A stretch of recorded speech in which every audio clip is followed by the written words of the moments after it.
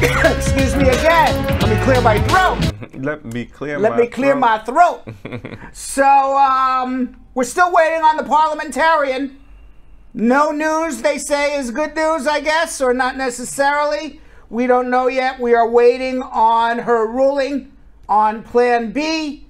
Plan B is to change the registry date, to update the date for 245I adjustment that allows you to pay the penalty fee.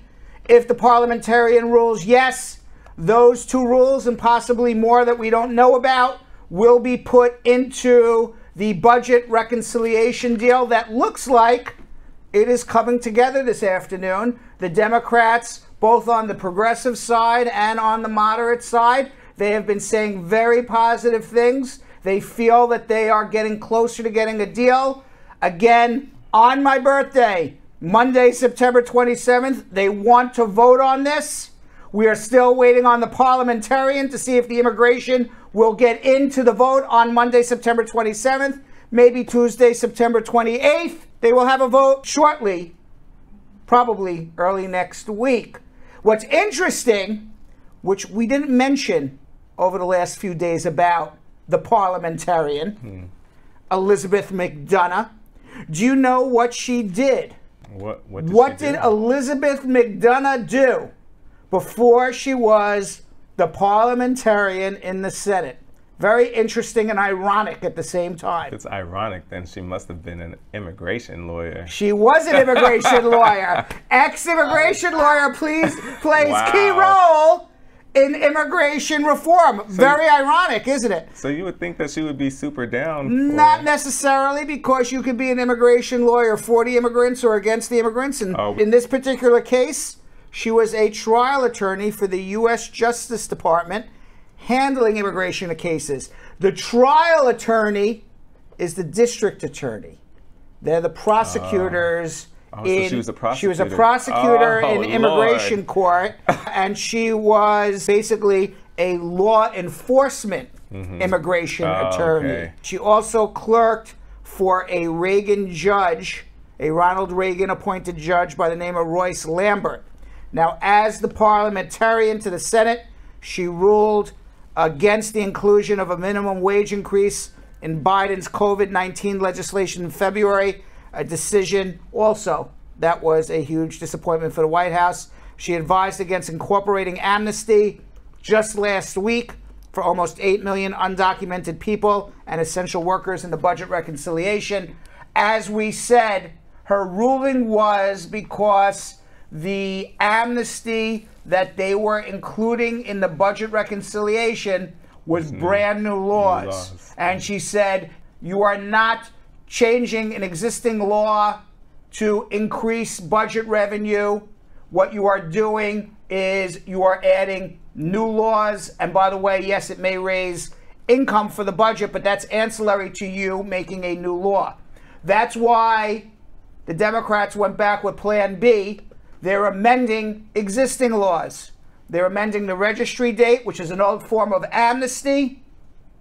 That registry date is right now January 1st, 1972. They want to bring it into the 21st century. We don't know the exact date.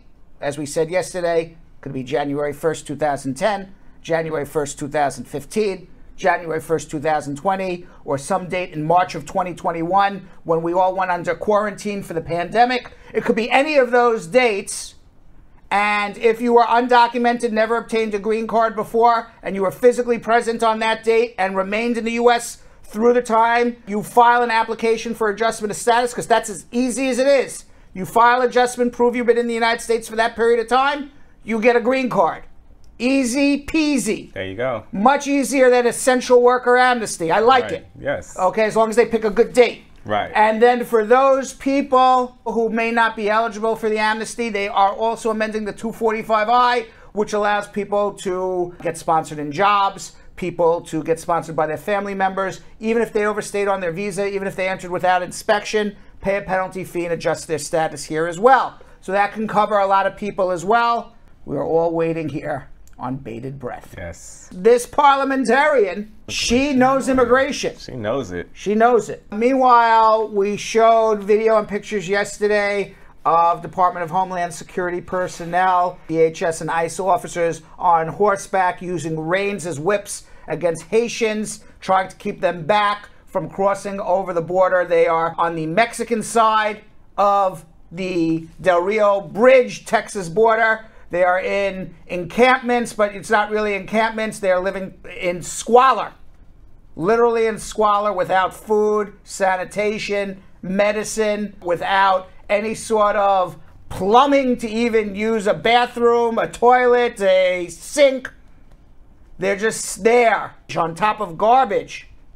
It's one of the worst conditions I've ever seen at the border. Today, after those videos came out of ICE officers using reins almost as whips, it almost looked like it was plantation time. Literally, the only thing they're missing are cotton fields. Yeah. The Department of Homeland Security has said that they will now cease the use of horse patrol in the Del Rio River area. We are going to prioritize other methods temporarily. They may bring back horses at some point. We'll prioritize other methods for identifying individuals who might be in medical distress.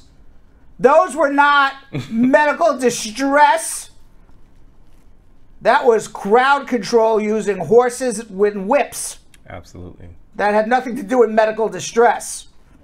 Now, the department has been closely following the movement of migrants through the hemisphere and working with law enforcement partners in transit countries. Biden is flying many of them back to Haiti. He is not allowing many to enter the United States, and the few that are would have to pass a credible fear interview and apply for asylum.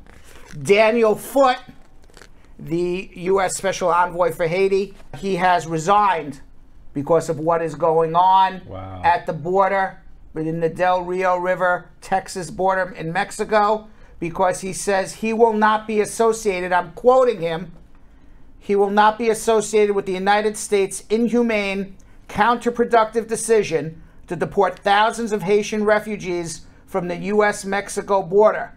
They are taking Haitians who are escaping dreadful conditions and returning them to dreadful conditions.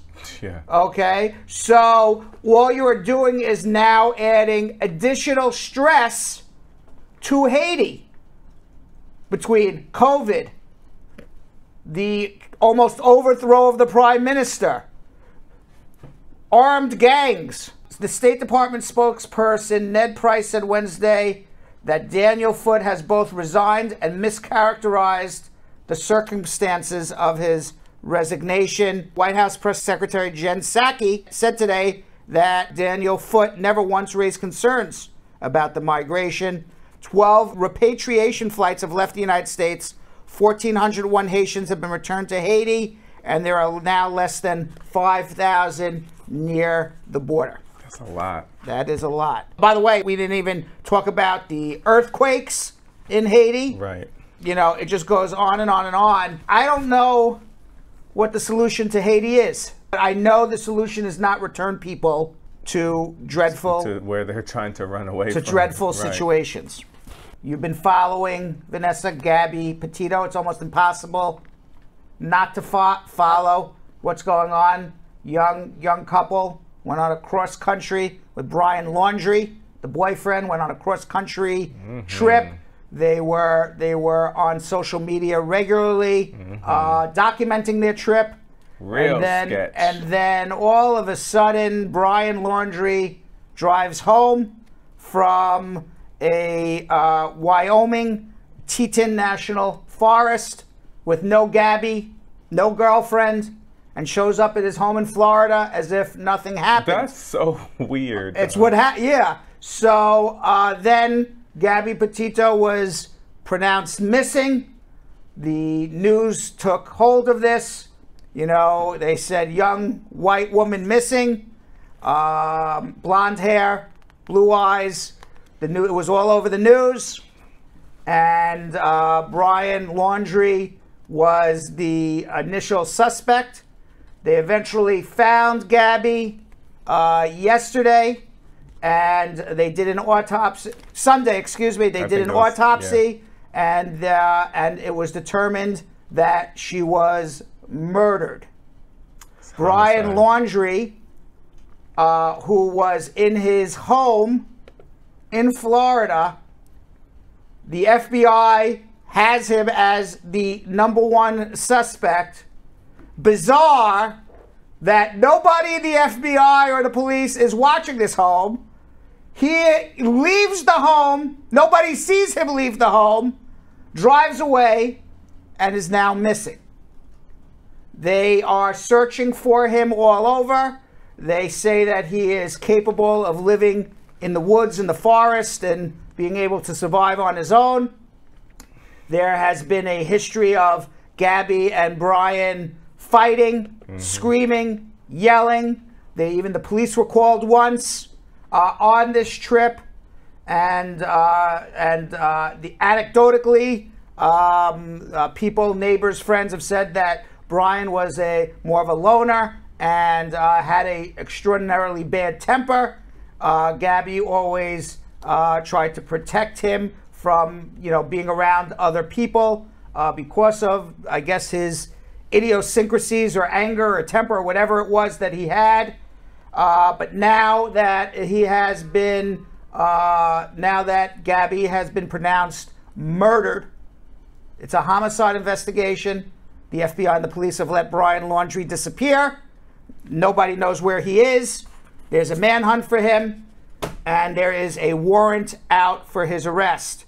Now, after Petito's family had reported her missing, authorities said Laundrie and his family declined to discuss the case. And then on Friday, family members said Laundrie had gone hiking 3 days earlier and just never returned, and nobody's watching this guy. That's where we're at.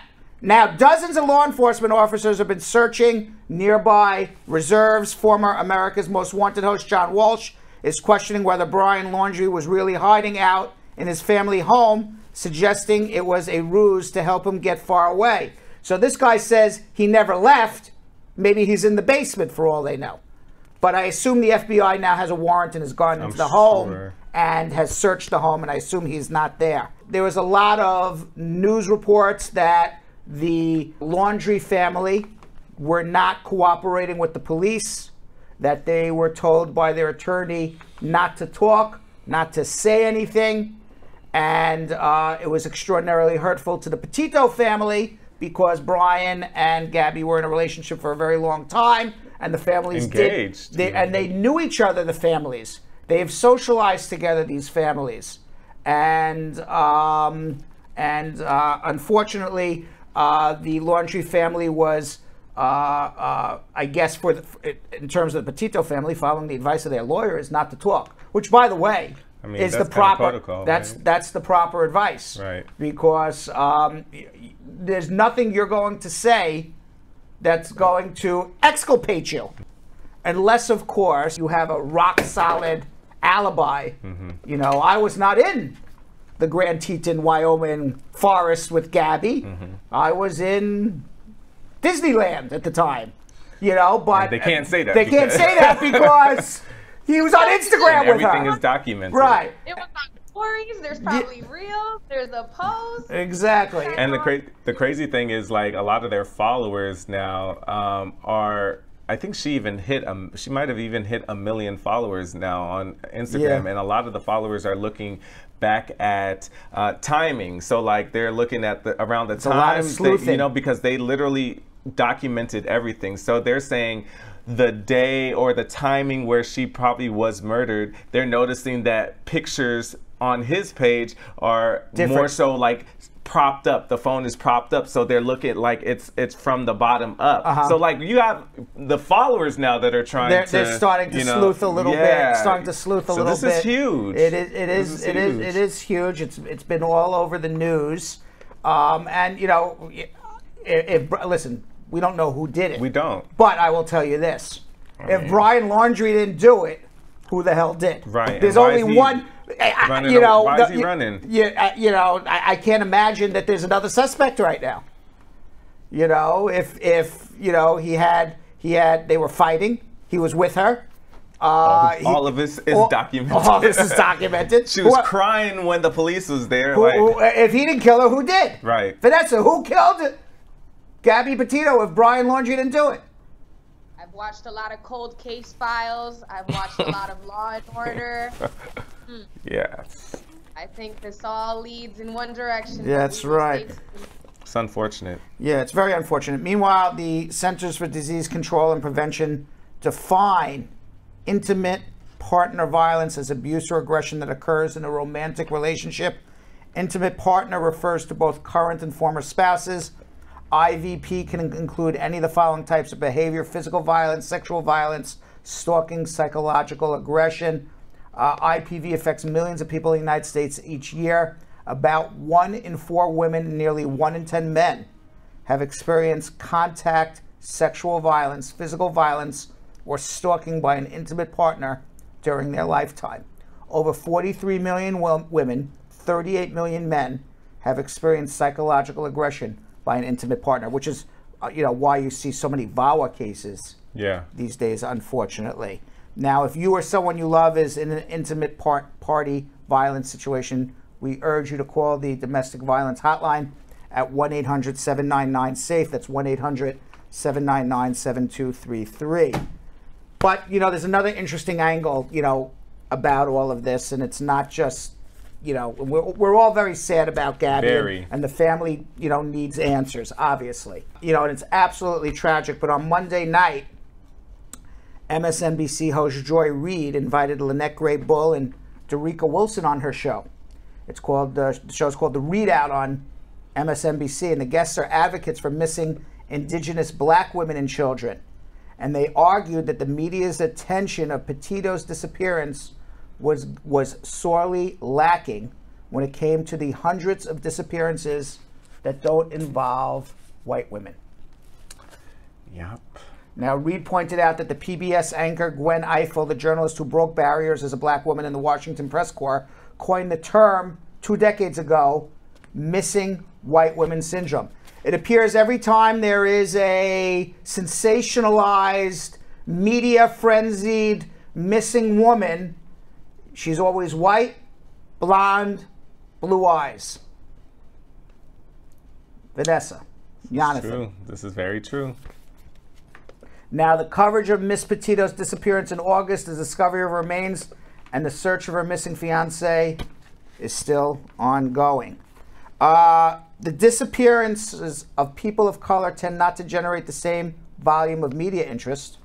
A report from the University of Wyoming found that 710 indigenous people were reported missing from 2011 to 2020 in that state, which is where Petito's remains were found.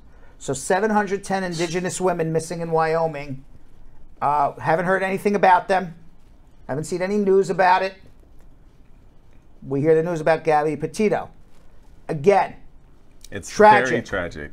Very. But again, also, we want to see everybody. Yeah. We want to see the same empathy. What's missing by at least certainly the news media and perhaps even the American public is empathy. Mm-hmm. Empathy for missing women who are not white, blonde, blue eyes. Because everybody's empathizing with the Petito family. What a horrible thing that's going on. We all are. Okay? And we all are. Whether you're black, white, yellow, green, blue, orange, doesn't matter. Absolutely. But really, the missing white syndrome, what do they call it? White woman syndrome. White woman syndrome. Mm-hmm. I think it comes down to empathy. People don't have the same amount of empathy if you're dark-skinned and missing versus if you are white-skinned, especially white, blue-eyed, blonde. And that's very scary because, you see how many cases there are where they were missing women of color, and, you could, if they actually had the help, they could have possibly got saved, you know what I mean? Right. Some of them could have got saved, and you just don't know. And it's really scary. It's really scary. I remember as a... You go ahead, Vanessa. I had just I think it all kind of depends on where you're getting your resources, because to be honest, I found out about Gabby's story because I bumped into a page about the indigenous women, and I started reading about the indigenous women that had gone missing, and that led to, you know, them raising the awareness on that, and then is when I tapped into Gabby's story. Yeah. So it went backwards. You know, on Monday, Ada Navarro, she's a political commentator on CNN and a weekly guest host of ABC's The View. She had commented on Twitter that while she was glad the case of Petito was getting a lot of attention, I just want there to be some interest and energy. Ray, every disappeared young woman in America, brown, black, Native American, transgender. It's just... We're all human. Deserve the same treatment. There seems to be a lack of... I don't know why. I mean, you want to say it's racism. You want to say it's the, you know, it's not overt racism. It's that underlying, you know, where you don't, you can't express it. You can't, but you feel an empathy for one group and not another. It's that underlying, unsaid, racist tendency that everybody has, including me. Right. You know, I can't say I'm a perfect person. But I think that's really what it comes down to. I don't know. I don't know the answer. I'm not a psychologist.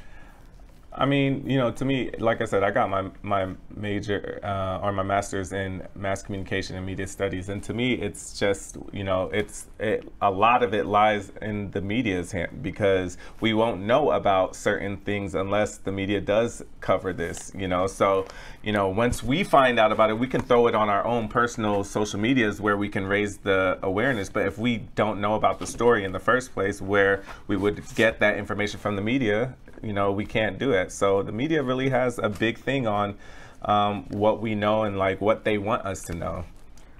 Meanwhile, Mary Johnson, she's known as Mary Davis. She was last seen on November 25th, 2020. And she is a member of the Tulalip tribe. She was 39 years old. She was walking on a road in Western Washington en route to her home in a nearby town, and she never made it there. More than 10 months since Johnson was reported missing. A billboard on Interstate 5 and local media coverage have yielded few credible tips. Tribal police have yet to make an arrest in the case. The FBI has announced a reward of $10,000 for any information regarding the disappearance of Mary Johnson, known as Mary Davis. But we don't see that on the news. At all. Okay? We don't see that in the media. And quite frankly, if it wasn't for Gabby Petito, and if it wasn't for people bringing up the fact that, hey, what about black, brown, and dark-skinned women, we would never even be talking about Mary Johnson, Mary Davis, because we would never have heard of her. That's what I'm saying. After authorities announced on Sunday that they may have found the remains of Gabby Petito in Wyoming, a viral tweet reminded the public to keep 24-year-old Daniel Robinson in mind, a geologist who went missing in the desert just outside of Buckeye, Arizona, 2 months ago. A petition made by the Robinson family was created 2 weeks ago with the intention of holding accountable the Buckeye Police Department, the investigative agency on the case. 8,000 signatures were garnered by Monday. In it, his father, David Robinson, stated he has done more to find his son than the law enforcement agency since Daniel went missing. More than that, David Robinson wants the police to criminally investigate the son's disappearance due to findings from his own private investigator, including allegations that Daniel's Jeep was driven after crashing and the crash site was staged. Wow. Robinson was last seen on the morning of June 23rd driving near Sun Valley Parkway and Cactus Road in his 2017 blue Jeep Renegade. He did not tell anyone where he was going or why he was leaving, and he has never been heard from. Police conducted searches by air and land, pulled phone records, checked hospitals for Robinson to no avail. Since then, the Buckeye Police Department has worked with outside agencies to search more than 70 square miles. A landowner found Robinson's significantly damaged Jeep on July 19th, 4 miles southwest of the site where Robinson was last seen. The vehicle was discovered in a ravine, crashed. Police confirmed on Monday that given the state of Robinson's vehicle, foul play is not suspected. which is why his case is not a criminal investigation. He stands at 5'8". He has black hair, brown eyes, and there is a GoFundMe page that has now raised over $40,000 for information as to the whereabouts of Mr. Robinson. Not a criminal case. Does that escalate, it being a criminal case or not, escalates a missing person? It's certainly a missing person. Right. And if the vehicle crashed and there's no body in the vehicle, that's extraordinarily strange. Where's the body? If you crashed a vehicle and killed yourself in a crash, where's the body? Where's the body? Why is there no body there? Why is there no blood? Yeah.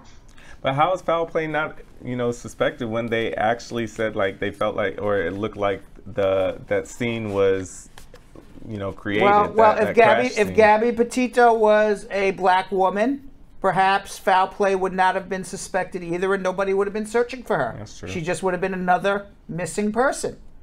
That's the point we're all trying to make here. One group seems to get a lot more attention than other groups. Our friends at the Johns Hopkins University, they claim 42.5 million confirmed coronavirus cases, more than 681,000 deaths. Yesterday, the Food and Drug Administration authorized booster doses of the Pfizer vaccine for people 65 and older. We are still waiting. People who are also immunocompromised, who took the Pfizer, people who are in high-risk jobs, such as healthcare workers, teachers, daycare staff, grocery workers, homeless shelters, prisons, and others should also take the booster. There's $2 million questions right now. What the heck's a high-risk job? Isn't everybody in a high-risk job at some point? You go to an office, you go to the subway. Who's not in a high-risk job? I mean, there are some that are. I don't know. I mean, if you're in an office setting and you have lots of people in your office, are you not in a high-risk job? Yeah, but you have like bus drivers who are, I think, in a little bit more. I don't know. They don't say who's high risk and who's not. That bothers me a little bit. Yeah, they should say that. They just say if you're a high risk job, like, okay. How are we supposed to know? Right. That I do understand. And two, what about Moderna? And what about Johnson & Johnson? Right. What should people be doing with that? I'm a Moderna poppy. By the way, anecdotally, Moderna. I need to know. Moderna supposedly has a longer lasting, according to the scientific studies that are coming out. Moderna is outperforming the Pfizer. Yes. Say it ain't so, because Pfizer been talking a lot of crap onto us Moderna poppies and mommies. That's what it is at the moment. Wow. But of course, it always changes. Last weekend, Frenchman Nathan Paulin. He walked a 600-meter slack line from the Eiffel Tower to the Chalet Theater on the other side of the Seine River. What? Yes, in a trip that took the 27-year-old about a half an hour. Do you know the difference between a slack line and a tightrope? Because this was not a tightrope. This was a slack line. Do you know the difference? No. A slack line has slack in it. Oh, hell no. So it's harder. It's much harder. So it's almost curved down. Because tightrope is tight. Tightrope is tight. A slack rope has a lot more give. You know, a tightrope is just you're walking on a sidewalk. Yeah, you're walking on something tight. You know, that's not bouncing up and down. Right. I don't think that I'm made for that profession. I'm good either way. I don't want it. I am afraid of heights, so. I'm going to tell you something. Sometimes when I'm on a boat, I think I'm falling off the boat. Let alone on a slack or a tightrope. Yeah. I could trade 100 years, and I would have taken a dive right into the river. Yeah. That's wild. That's wild, isn't it? So this is the second time he did it. He set the world record for the longest urban highline walk. Look at him, chilling. Yeah, and he just he's lying down on this thing. My boy is laid out like he is on a hammock. Yeah. What? Yeah, he holds several world records. His longest walk so far is 1,662-meter high line, suspended at a height of 300 meters at Cirque de Navicelles. a landform in the massive Central Mountain range in southern France. I'm going to tell you, there's got to be better ways to make a living, Vanessa, than walking slack lines. Yeah, I choose other things in this life. Right. It ain't my journey. Yeah, all right. So, you want 2 million followers on Instagram? Oh, depends on what I got to do. Let me tell you how to get 2 million followers on Instagram. Follow what Sheila Rose Marchiori does in Brazil. She racked up 2 million followers on Instagram documenting her exploits as a Brazilian lorry driver, transporting fruits and vegetables across the country in a bright pink truck. The 38-year-old who goes by Sheila Belivar on social media says her lifelong dream has been to inspire other women to drive a truck. She told Wire Service Newsflash that her custom hot pink truck represents me, the milestone of a winning woman who came from nowhere, from the countryside, and today has her own things. Yes, it is marketing. Being a lady trucker influencer has helped Marchiori further profit off of her stereotype-breaking image. And today she makes more money maintaining her YouTube channel and other platforms than she does actually trucking vegetables. Vanessa, do you want to get a bright pink truck and start trucking vegetables around Florida? I mean, Nesquik could actually, I think you out of us three would be the closest one to be able to get this, because I don't think I would look that good in a two-piece type. Brad, you might, but Nesquik, I think you'll look a lot better.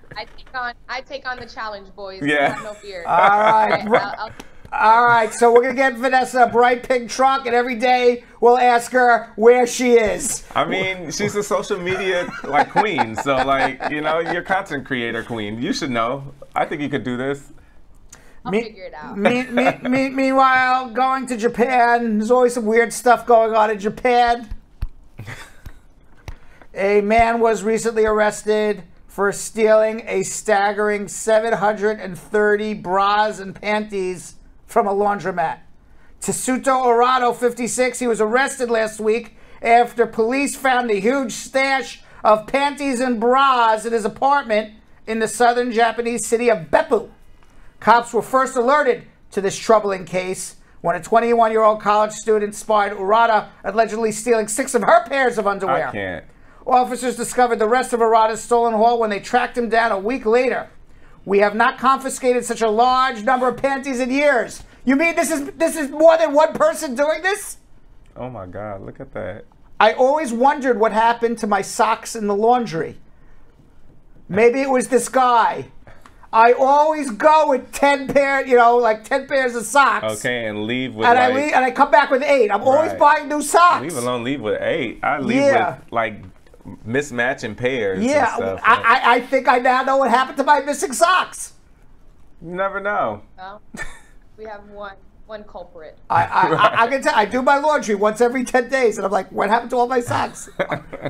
My socks are always missing. I mean, somebody's after men's socks.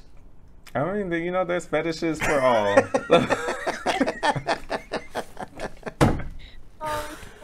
And finally, heading over to Buenos Aires, Argentina. We are really spanning the world today. We're really using that plane today. The world's largest rodents have returned, and they are pooping in the wealthiest part of Buenos Aires.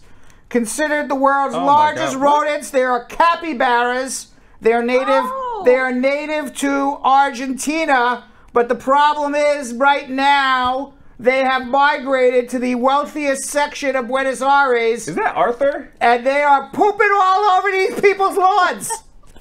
Y'all know the cartoon Arthur? Is that what he is? Because it looked like it. Now this all started when developers cleared 3,000 acres of critical wetlands on the banks of the Parana River to create a ultra-wealthy community of multi-million-dollar homes.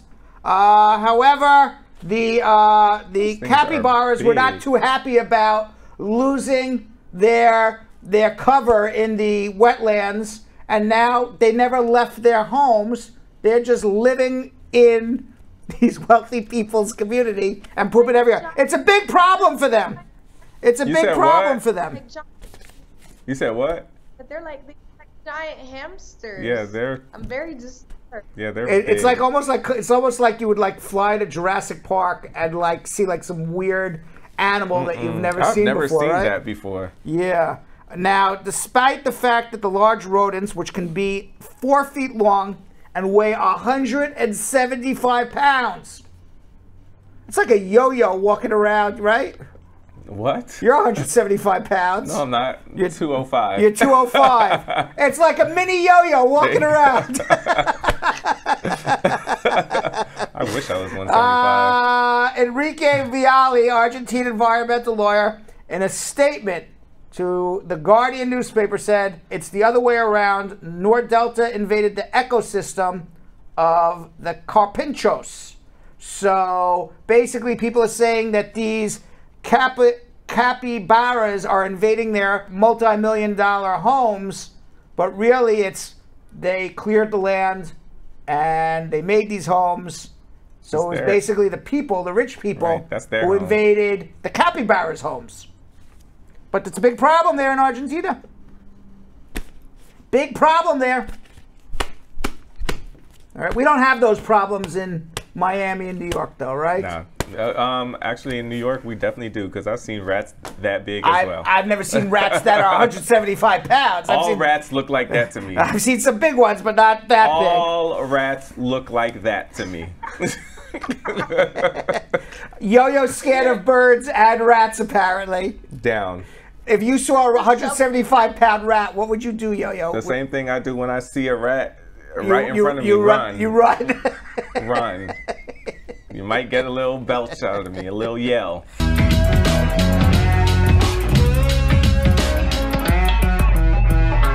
Thanks for watching. For more Brad Show Live, like and subscribe to our YouTube channel.